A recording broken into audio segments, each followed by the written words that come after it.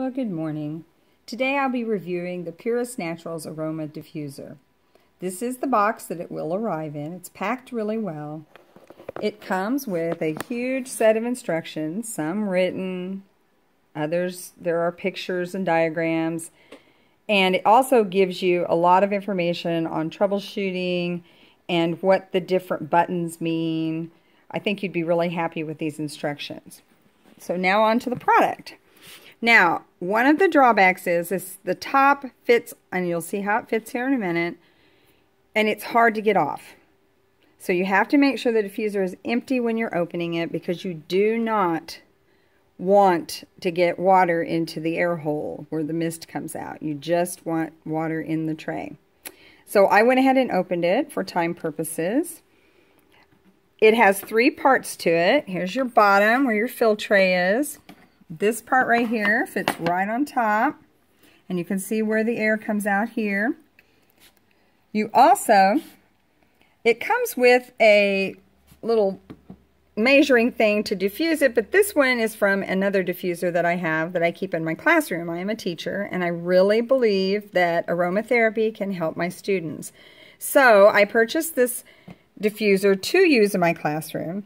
Now that I've kind of gotten the hang of it, it's really not as hard to fill and whatnot as it used to be.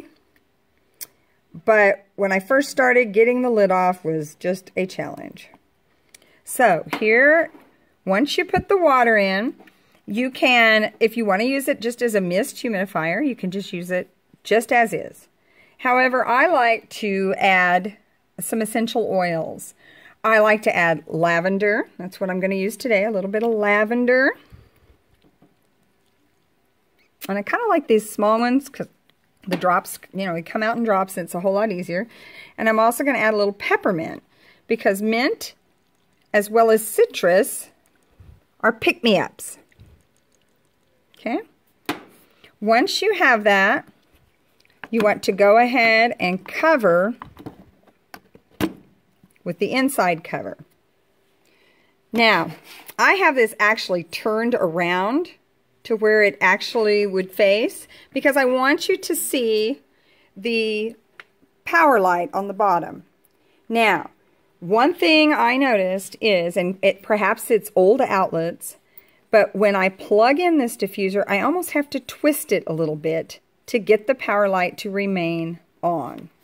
So I wanted you to see that. Hopefully as I turn it, it will remain on and I won't have to do this again. But, and it did. If I did have to do it again, I would show you exactly how I do it. Now, if you look at the top, there are little notches that you have to line up in order to close it. So sometimes I just lay it on there and just twist it until I get it. And then it twists to lock. There are two buttons underneath, right in front of the power outlet. The top one is for your mist. You can turn it on. It's going to mist for 3 minutes on and 3 minutes off. This is my preferred setting. If you want to push it again, it will continuously mist. Now, if you continuously mist it, it's not going to last near as long as it does if you do the 3 minutes on and 1 minute off. The bottom one is just for your light. And it does come with several different lights. You know, it might be green, it might be blue, and they do change. See, it's blue now. Hard to see in the dark, in the light, but it does change with this setting, which is what I like. Now, my grandson, when he has a diffuser in his bedroom, he wants a certain light, so we would have to use the bottom one. I'm very happy with this diffuser. I kind of waited a little bit. I've had it for several weeks. I waited to review it because I wanted to find all the quirks.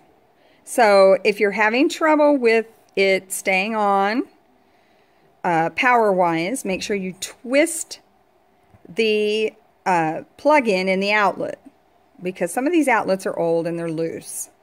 I'm pleased with the performance of it. It does last a long time, and it holds quite a bit of water for a small unit. So, I hope you have found this very useful. Once again, this is the Purest Naturals Aroma Diffuser.